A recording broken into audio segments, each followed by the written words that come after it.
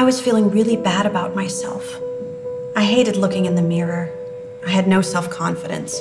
I despised going to parties or meeting new people or buying new clothes.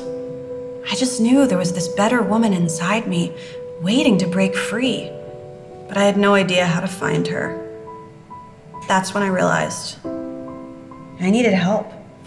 And look at me now. No, I'm not on a diet and I haven't lost an ounce, but I feel great.